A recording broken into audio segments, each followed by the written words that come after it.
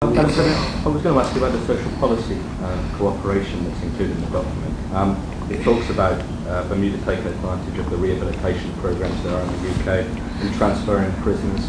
I mean, how would that work in relation to the prisoners? Is it the high-end prisoners, people serving life sentences that would be transferred?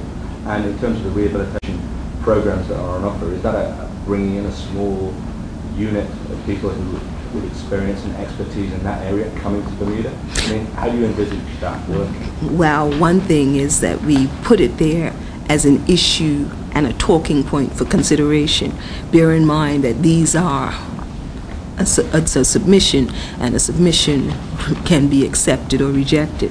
A few years ago, we raised this issue, and it wasn't, I wouldn't say roundly rejected, might be an overstatement, but it was said to be at such a price, prohibitive price, that it equated to being a no. What we saw, and what I saw at that time, I was there in my capacity, not as AG, but as Minister of Finance to the then Premier Brown, and I spoke on the issue of the sort of criminals who were seen as high-level security, or in terms of the level of the criminality, the seriousness of the offense that they had been convicted of. And I think it was at a time when you had not quite, you had some unrest, you had something that was going on maybe a few years ago in our prisons. And I seem to recall the point made at that time was whether, and it was just probably at the onset of what we now see in terms of heightened gang activity, is that what were the options? And were there options for prisoners to be transferred and placed within the UK?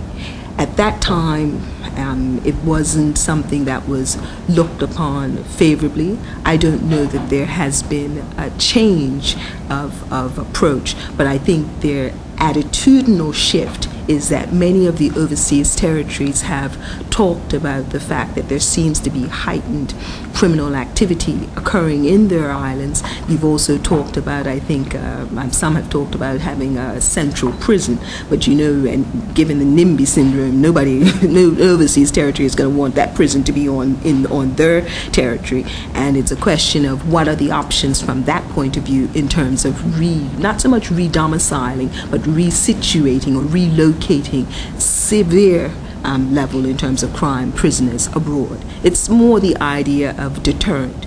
And in terms of rehabilitative programs, it wasn't in terms of rehabilitative programs being brought here, but in terms of looking at the rehabilitative programs that are actually in situ in the UK.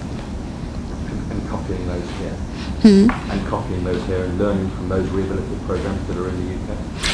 Well, copying them, not so much copying them, but more as being able to take advantage when prisoners are located, if they are located, if that was something which found favor, is there the opportunity for those programs to be made available to prisoners who are relocated there?